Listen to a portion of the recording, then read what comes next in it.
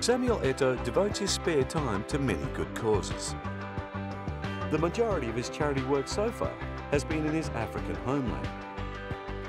His efforts at redistributing wealth have included creating a non-profit organisation aimed at educating children through football and a centre for youth education in the prison of Douala.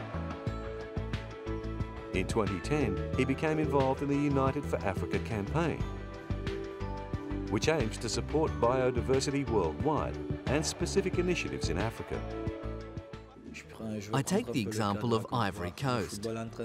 Football is in the process of uniting this country, to bring together the people who were at one time separated. Football can do this, and it gives people hope. Samuel believes strongly in the campaign, which is still battling to achieve its goals. Samuel Eto'o has claimed 14 individual honours so far. These include 3 consecutive African Player of the Year awards, the African Cup of Nations top scorer in 06 and 08, La Liga top scorer in 2006, and UEFA Champions League best forward in 2006. The trophy cabinet just keeps growing.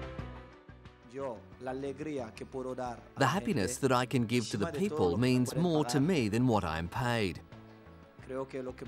I believe that when I enter a football stadium and I see the people in the crowd happy and they enjoy a fantastic afternoon and they arrive home and everything was fantastic, and they tell their wives and friends that they saw a great game of football, I feel very proud of what I have achieved.